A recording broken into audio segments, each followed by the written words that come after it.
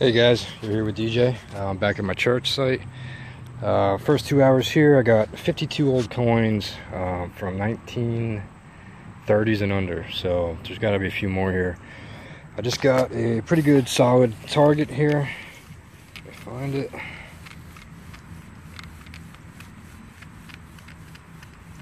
There it is. It's bouncing. Well, it's bouncing around, but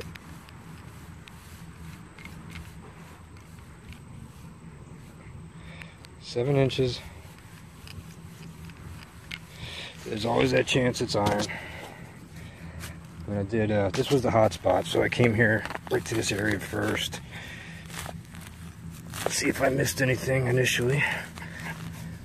So, hopefully we got a deep silver. But I was reading more of the penny range, but it was bouncing, so we'll see. And it's bugging me out. Look at all these I don't know if you can see them, but there's these wasps. I don't know what they are. They're like them cicada killers, them huge yellow and black hornets. They are surrounding me.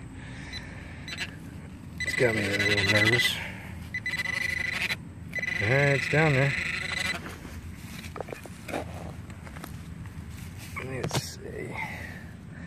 Let me see something shiny.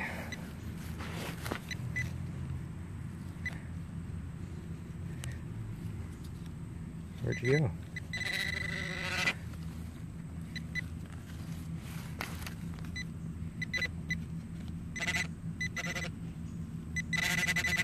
There it is. Not shiny. Weedy. All these wheats were really early teens.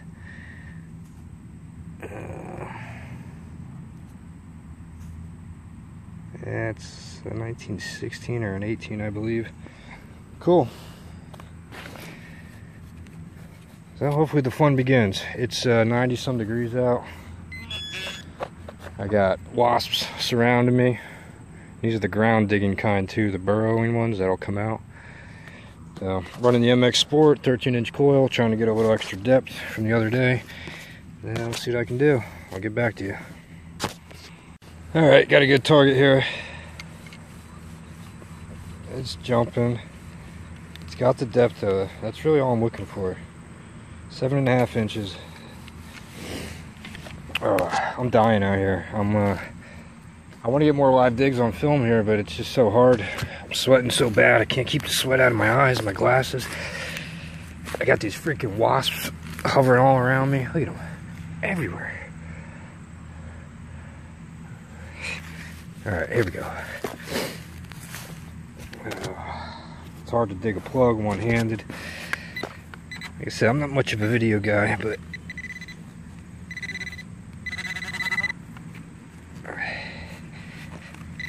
alright, we're down there. We got it. Let's see what it is. Oh, scoop.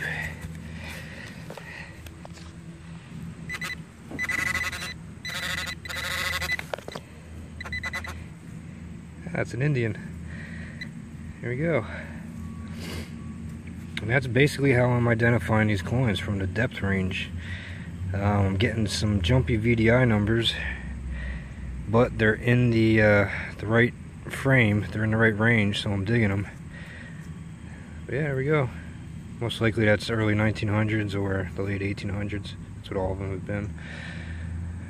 But there's an Indian. I got 2 so far. A couple wheat pennies. MXSport doing its job.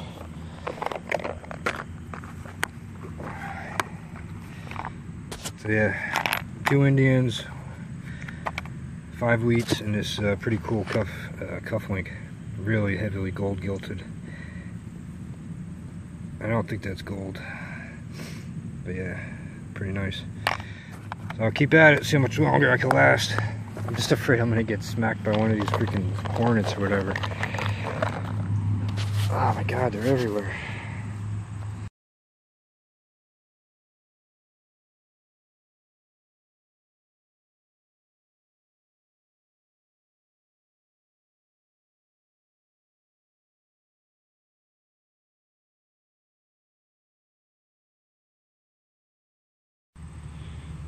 Alright, well, I wasn't going to film this one live. It is a good sounding signal. Might be a dime or a quarter. Registered at only 3 inches, but it's deeper than that. So, let's see what it is together. The silver ratio is not adding up here. So I'd like to see some silver, and it's not. It's a nickel. Buffalo. Yep. The mighty buffalo. You see that? Cool. Well, that was odd. It was definitely a higher signal for a nickel. But again, it's the depth. The depth is what shows me. It only registered a couple inches, but when I went to pinpoint it, it was deeper than what it said. So, it turned out to be a buffalo nickel. I'll take it. I'm still in that last hole, and I went to put it back, and I double checked it, and there's still a penny signal in there. That's exactly why it was jumping. I was confused on why that was a nickel, but coming in high. Coil's telling me there's something in the plug yet, so I bet you it's a clad penny.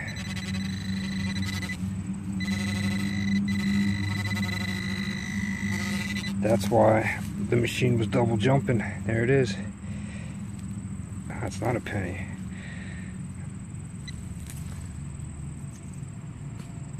I don't know what that is.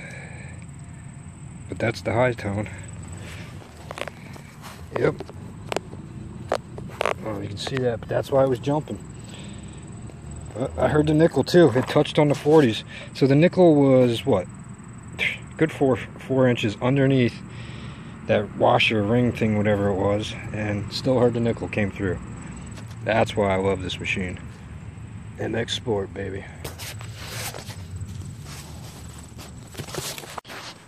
Whew! Man, I'm dying. Dripping sweat. I see my first silver. I see the rim. Probably a Rosie.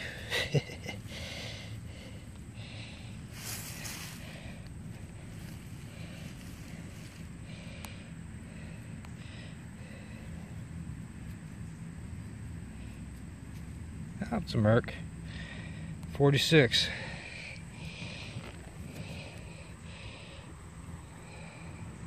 Nice. Or is that a 40? Yeah. Looks to be in good shape.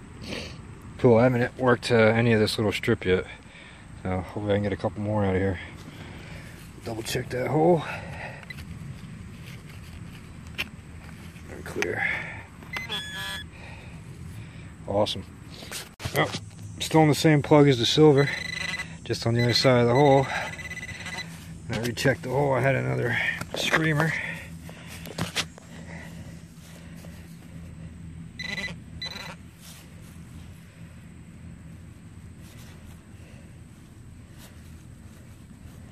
Come on, baby.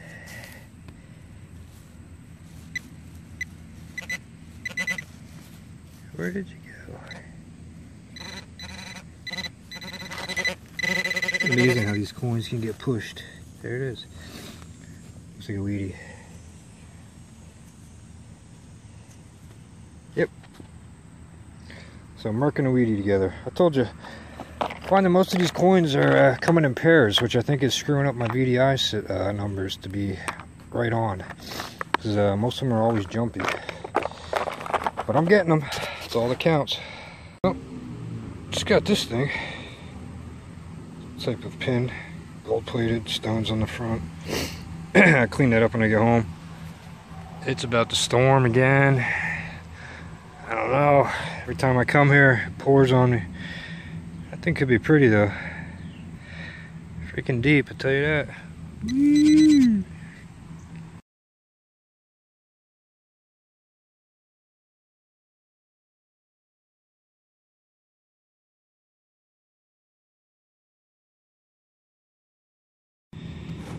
Alright, this might be my last one.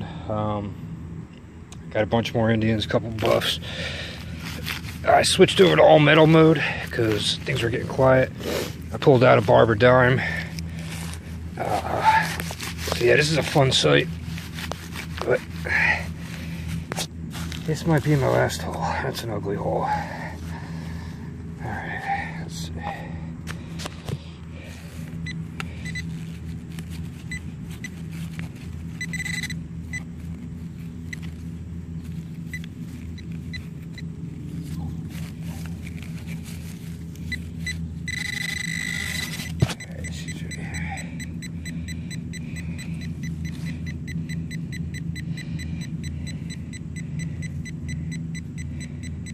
And it's a weedy. Is it 1916? Oh man. Since that's the last one. Oh, let's do my wrap up. I am whooped. Alright, so we got all wheat pennies. Not even sure how many. Let's see, these are all Indians. 1, 2, 3, 4, 5, 6 Indians. 2 silvers, a barber, Merc, 2 buffs. I'm not sure what this is.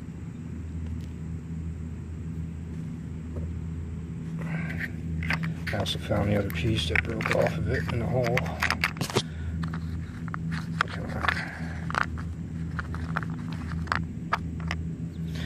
And I got this pin. That'll be fun to clean up, see what that looks like. Got the gold cufflink I already showed you. A little Great Seal, looks like an underwear button, if they even had Great Seal underwear buttons. A little heart pendant. This thing was super deep. And that's about it. So yeah, right here was the hot spot, literally. This whole area right in here was loaded with Indians, buffalo nickels, wheat pennies. As I mentioned earlier, I was wondering if there's a stand. I mean, I'm this close to the church.